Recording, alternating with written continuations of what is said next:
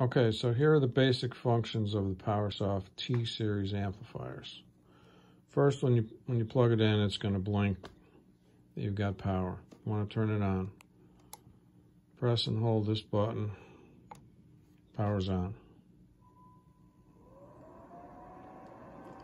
So, the two blue buttons to the left are what you scroll through. You're on the home screen right now.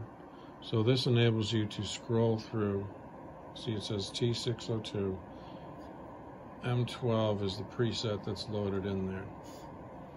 So by using these buttons here, you can scroll down through the various, there's 10 basic functions here. Output mute. So if you want to mute the amplifier, either channel, these two buttons are channel 1 and channel 2. So I've just muted channel 1, unmuted channel 1, muted channel 2, unmuted channel 2. So if I continue to scroll through the various menus here, next one up, speaker level. If you wanted to turn one side of the amplifier up or down, you could, using these keys over here. You just turn the amp down 4 dB. Turn it back to 0. So to the next screen, speaker delay. If you want to add delay, you can do so. Again, using these over here. I'm adding delay. Now I'm subtracting delay. The next screen, input matrix, which I'm not going to go into here, but you can change the way that the amplifier is fed input.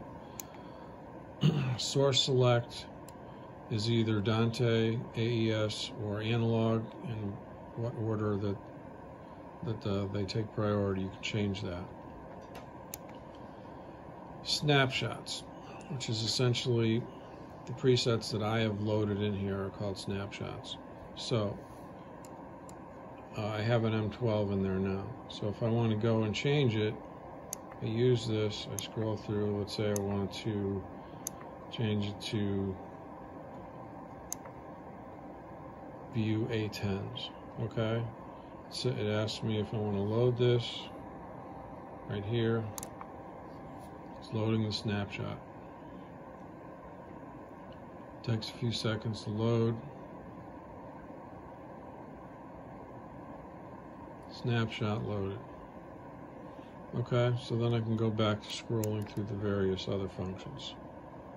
Output configuration, I'm not going to go into that. Speaker preset, that's if I'm downloading presets from like the TW website. Amp status, IP address, all that information is here. Don't worry about this right now. Now we're back to the home screen. So now it's showing me that I have view A10s as my speaker preset. So we're in business with different speakers. So if I want to turn the amplifier off, this is the on-off button here. Press and hold that. Confirm shutdown. Confirm.